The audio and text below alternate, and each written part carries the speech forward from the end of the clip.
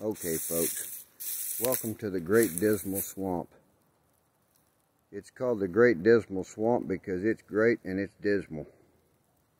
But this is where I grew up, trapping coon and muskrat and mink.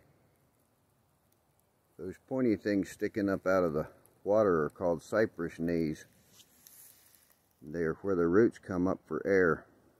Those trees with the big bell bottom like that, those are cypress trees.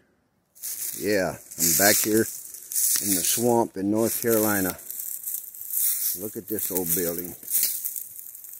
Looks like it was a house maybe, or could have been a barn. One end's all knocked out, so it's hard to tell.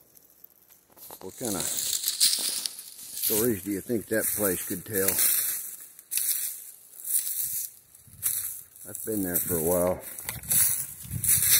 Surrounded by vines and green briars. Old cabin. Boy, here's another old house that deserves to be photographed. Look at this old guy. Wow. Amazing. Stories these old places could tell if they just would. I wonder if these people back here are sort of superstitious about tearing down these old houses. I'll bet you within 20 miles of my dad's there's 100 of these old places that are just slowly sinking into the ground. They look like they're 100 years old and just mysterious looking old buildings that nobody's lived in for years and years.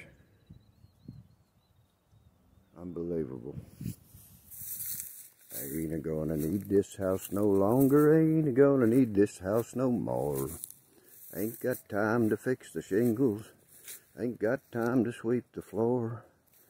Ain't got time to oil the hinges or to mend the window pane. Ain't gonna need this house no longer. I'm a-getting ready to meet the saints. Wow, look at this old place.